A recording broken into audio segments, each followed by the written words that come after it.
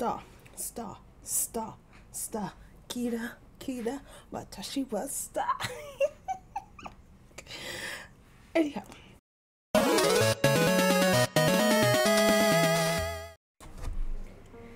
Hey lovelies, it's your girl Swan here, bringing to you a brand new video. If you're new to my channel, welcome. I'm Swan. I'm a Trimbegonian artist that likes to draw dark skin, thick thighs, and big hips ladies like me. And if you're not new here, what is up, home skillet biscuits? Okay, so over on Pinterest, I found this amazing illustration by Lorena_carrot cake. And as soon as I saw the illustration, it instantly gave me Bee and Freya's vibe. And I haven't drawn these characters since I've done the video. I did it for the video for fun, but I kept thinking that I should do a graphic novel of them, you know, and it just came all flooding back when I re-uploaded those videos, this series. And yeah, I just think, okay, let me just draw my characters in this pose. So the original pose is Miss Lorena_carrot over on Instagram. Her illustration is beautiful. I've checked with her over on Instagram. She good. And it was so fun just drawing my characters in my sketchbook. So I've never drawn these girls traditionally before. To be fair, I haven't drawn these girls ever again since I've done that video, even though I keep thinking about them and I keep thinking of their stories. I have so many ideas of what could happen. I even know whose book coming first, whose book is second, and whose book is third. And it's a trilogy. Like, I put so much thought in it, but I have not done any drawings for it, and that's a damn shame. That's a damn shame. And a big part of that is that I'm the type of person who hates redrawing the same thing over and over again. If you guys have been with me for a while, have you've seen my art, I'm pretty sure you notice I always draw new characters, excluding my OCs. Swan was the first character ever where I was actually okay redrawing her over and over again. Can't say the same about the others. And I'm trying to get more into drawing Sharite and Layla. I've drawn Moonlight a lot. She was my first Sharite was my first OC ever. I dropped her. When I redesigned her, damn it, she came back. Moonlight was my second OC ever. Swan came third, then Layla. So it's just like, But the person who I always draw is Swan. She my girl. She my avatar. And that, I said again already, I hate drawing the same thing over. I get bored drawing the same thing over and over and over again. Yet I will sit down and watch somebody draw the same characters over and over again. A la Casey the Goat. I could sit down and see her draw ants, her ant characters, over and over again. I love it. I'll eat it up. Now she has cactus and pear. I can see her draw them all the time too. She has her own OCs. I eat it up. But yet when it's up to me, my brain is like, but we drew them already. Do we have to draw them again? Isn't it more fun to come up with something new? I'm like, So I think I should draw something new about their story. And also, since I want to work on a graphic novel about them, I love the design of Bree.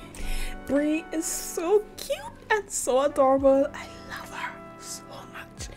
And I love the design of Tamara. Her design is like, mwah. But the only design, even when I was creating her, that giving me beans is not Tamara. I love Tamara. Freya's. I love her. I love the idea of Freya. I love her story. But it's given me such a huge headache having to draw her design the way I did. So I think I want to switch it up a lot. So I need to like redesign her. Should I do it in a video or should I just do this by myself? let me guys let me know in the comments below, guys, because right now one thing about that is stopping me is the bad guys of the show, the villains of the show, as well as I don't like Freya's design. It's so complicated. On that note, Swan news. Okay, lovelies, since I got help last time to create my magical girls, I will also like your help in creating the magical villains. They don't have to be magical, but they gotta be villains. I want you guys to send in who the minions, you know, the kind of comic relief, who they always get to beat up, the Team Rocket. Blast off at the speed of light. Surrender now or prepare to fight. That's right. Okay. Okay, carry that way. Who is the Team Rocket? Who is the person they will constantly be beaten until they meet the main person? This will help me so much in what's this going on. Okay, guys, please, I would like to hear your ideas on what kind of villains will be for my girls. It'll be so much fun, guys. Okay, back to the video. So, you didn't think I just drew Freya and B, did I? No, Tamara is also here. She always feels like the third wheel, and I'm still debating should I make her know that they have feelings for each other, or should she be clueless and it'd be like a I think it'd be more fun if she knows but doesn't say anything, because she knows both of them are like thick-headed about it. But it just was such a funny idea, because I always wanted to draw the two of them, B and Freya, flirting, and Tamara just did looking at them like, hello, I also exist. And this was finally the perfect opportunity to do it. I don't think I got the expression 100% the way I wanted to express how disgusted Tamara is with the both of them, but here I am. I really like how these illustrations came out. Sometimes when I draw things digitally, I don't feel comfortable doing it traditionally, but I think I captured them really well. And I know I keep saying I really like how it came out, but I really do like how it came out. And all three of them, I think I got it as close as I can from like the digital version with the markers. Can you just imagine this? Your two friends who you've known all this time are just constantly flirting with each other without realizing they're flirting with each other. So B and Freya are in love, but Freya doesn't think she deserves to ask B out because of something she did to her in the past. B forgave her, but Freya never forgave herself. It has something to do with her explosive temper. And B thinks she's not good enough for Freya, or she just isn't aware of her feelings. You know what? I love that. I love the kind of clueless person that every time somebody's flirting with them, they have no idea that the person is actually flirting with them. So I think that's going to be that's their dynamic. Freya knows she's in love with B. B is in love with Freya, but she isn't aware that's the feeling, you know, and she just thinks they're friends. And she still thinks that she isn't good enough to be Freya's friend. And yeah, and Tamara is just a hothead, and she's lucky they hang out with her. I don't. I love my girl, but she is crazy. So thank you guys so much for watching this video. I really hope you enjoy it. I know I had fun drawing my girls. They look so good in my sketchbook. And please share your tips on how to convince yourself to draw the same character over and over again. I really love art books where the characters are shown in different positions and different outfits. Does Kim Possible have an art book? I just say that because Kim Possible is one of the cartoons where the character had different clothing. So you don't have to look that up. But anyhow, I just want to draw my characters in various poses so I could work on my graphic novel. I need, baby, can you be my motivation? Because seriously, I have not drawn these characters since I've created them in the last video, so all your suggestions would be a great help. Thank you.